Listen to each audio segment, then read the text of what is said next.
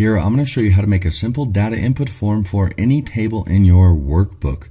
And the form looks like this, where we have a nice visual way to go through our data. We can search through it. We can add new records very easily and tab through inputting the values. When we're finished, hit enter.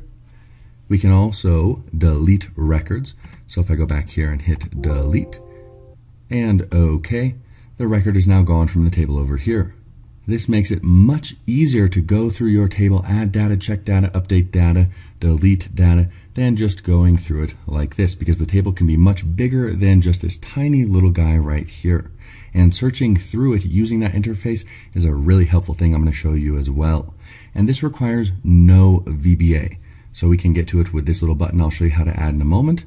No programming required, or a little bit of code that I'll show you how to use for this button right here. So it makes it much easier to get to the table while in the worksheet.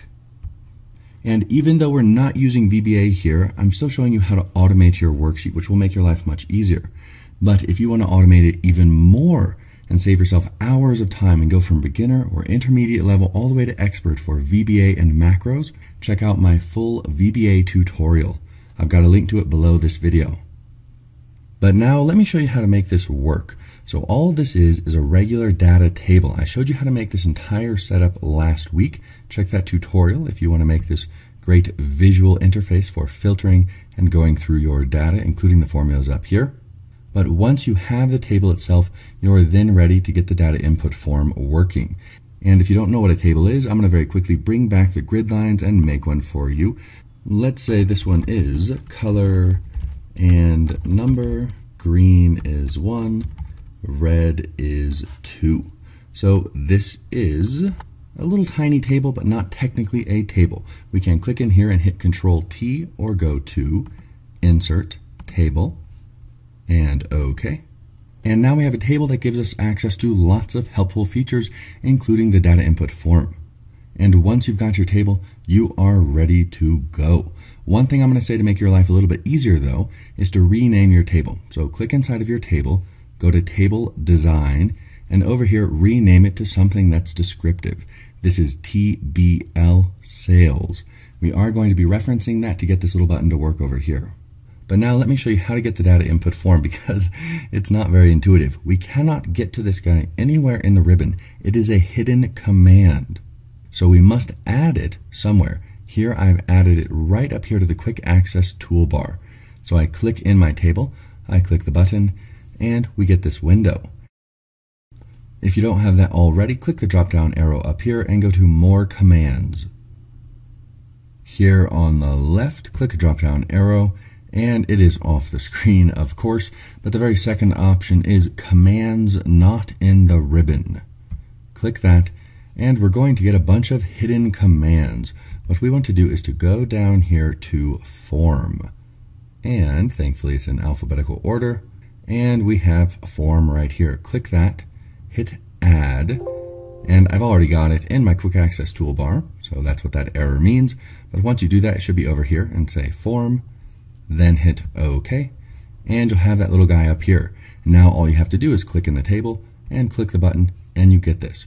You want to input something into the new little guy over here, click in there, hit the button, and there you go.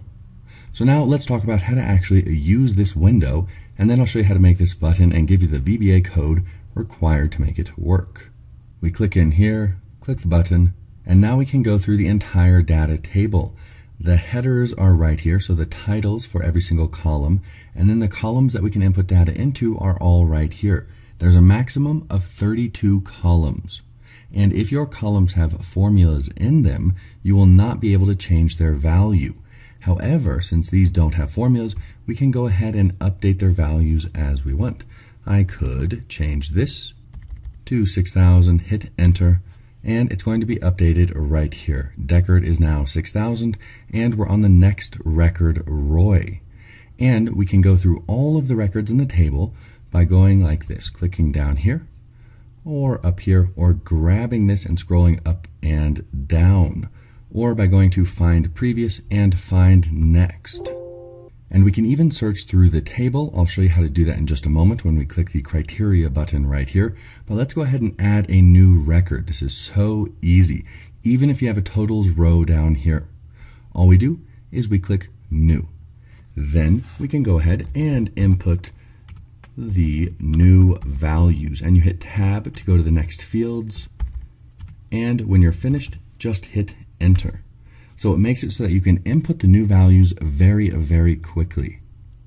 And if you want to delete the record, well, let's go back up to Thanos. Just view the record, go to delete,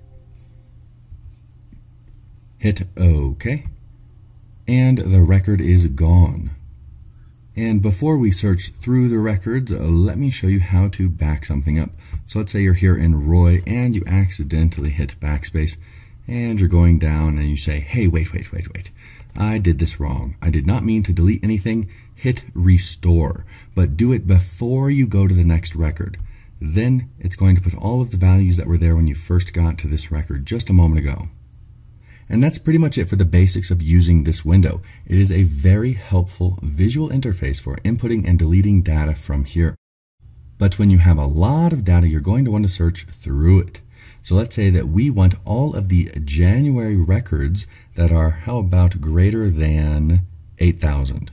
So we can go over here to our little criteria button, click this. It's going to clear everything out, look a little bit creepy. You say, oh my gosh, did I delete any data? No, you didn't. Look up here, it says criteria. If I now click the button which says form, which was the criteria button, this will give you a list of the number of records. You're on record 2 of 6. So we go back to criteria, see criteria, know you're safe to input it, and we want January greater than 8,000. So greater than 8,000. Then hit find next or find previous, or go to form. Then hit find next or find previous. And what you're going to see now are only the records where January is greater than 8,000. So Tyrell, Pris, Roy, and that's it. We go back to criteria, and we can delete this, and then back here, and we can go through all of the records once again, even below 8,000. It might not be as nice as visually filtering over here, but it can be very helpful, and we can use it for names as well. So let's say that you only want the names that begin with S. We could go to criteria, and we could type S, and then find next. And we have Shapiro, and nothing else below that, Sefton, and that's it. Now what if you want a record that has an S anywhere in it? So Shapiro, Sefton, and Pris. Well, we go back to criteria, and we could put an asterisk at the end and an asterisk at the beginning, a wildcard character that says, hey, I don't care where you find the S, just find one. We get Shapiro, Sefton, and Pris. And just like we used the less than symbol for the criteria a moment ago for January, you could use the greater than here as well. So let's say we want to go for a second option. How about greater than 5,000? Greater than 5, 1, 2, 3. Now we should only get Pris and Sefton, not Shapiro. We have Sefton, we have Pris, we have no more. So you can use greater than, less than, you can use the asterisk, you can use a few of those wildcard characters, but the moment that it gets a little too confusing or hard to manage, and all you want to do is to edit a currently existing record, go down here and use these options here, which are, of course, off the screen, but they provide you many filtering options and sorting options, and they are very easy to use.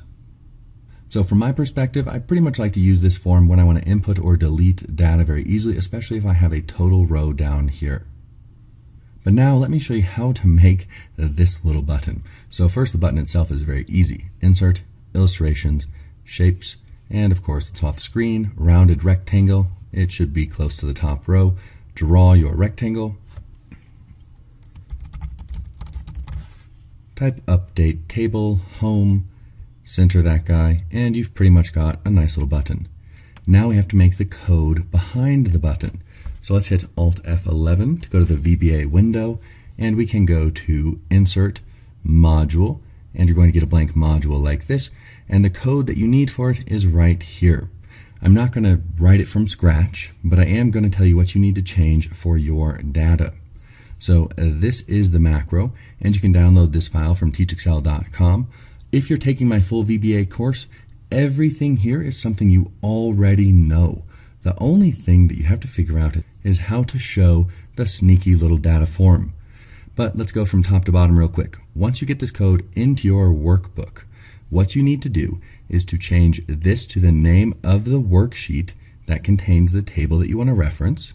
If we go back here, sales is this worksheet. And remember when I told you to change the name of the table, we reference that name right here, TBL sales. That's the name of the table that we want to work with. And after you change those two things, you are good to go. You do not need to change anything else in this code. And you can pause the screen and type the code out here or download the file that's going to include all of the descriptions with it. And once you have that, let's go back here. You right click, assign macro, click the macro, OK, click away, click it again, and there you go. You want to change it to this table over here, which we have not renamed. Well, we first still need the name, so click in here, go to table design, and it is table 2. Very descriptive. It's going to be very easy to see what that is in your code, of course. So let's replace TBL sales with table 2. And then we can go back here, click the button, and we're now working with that tiny table. And that is all that you need to know for this. But if you want to learn how that VBA code works, or at least what's going on with it, I'm going to tell you right now. So let's close this and hit Alt F11, and let's go back up here. If VBA is completely new to you, I highly recommend you check out my full course. I take you all the way from beginner to expert with over 200 tutorials, all the code and downloadable files heavily commented. You can follow everything every step of the way until you know exactly what's going on, and you can automate your own workbooks.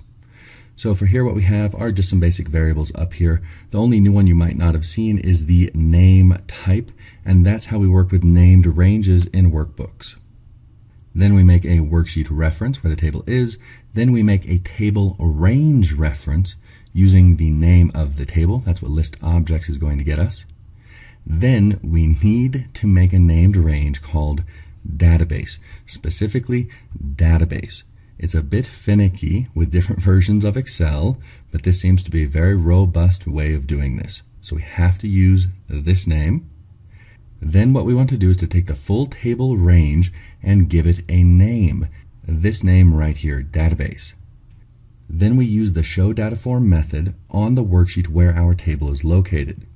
And this is what actually makes the little input form appear. After that, we loop through all the named ranges in the workbook and delete the new one that we created, database. And the reason we have to do that is otherwise what will happen is that when we click this button up here, it will only show us the last input form that we made appear.